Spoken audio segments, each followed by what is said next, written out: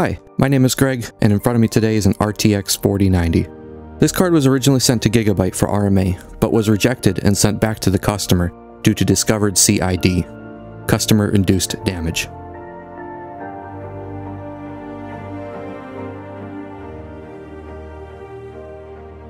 When we attempt to run this card under load, our vCore voltage is shown to go to 0, meaning our core GPU processor does not have any voltage, directly correlating with the reality that there is no longer a video output.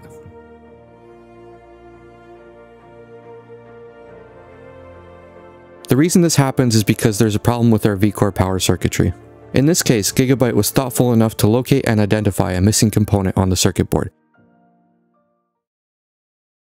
This sticker points to some circuit board traces, which is missing a component, potentially responsible for our crashing vCore problem.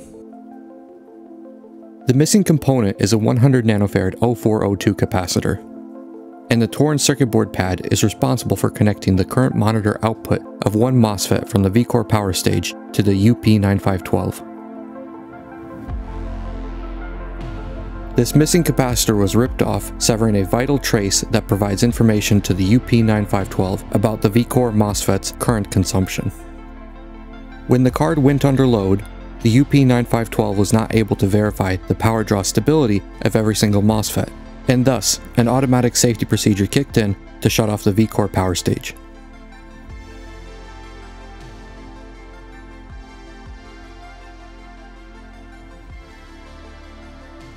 Using Gigabyte's internal schematics, I can easily identify the missing component and replace a small sand grain sized 0402 100 nanofarad capacitor. GFX Repair is one of a few independently owned repair labs that have access to these resources and the experience to perform repairs like this.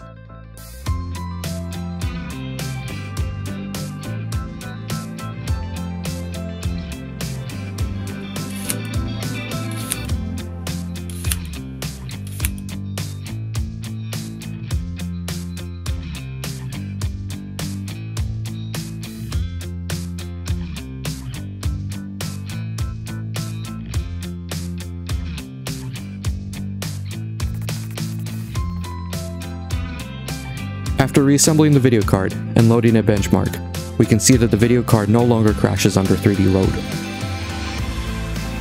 marking this repair as a success.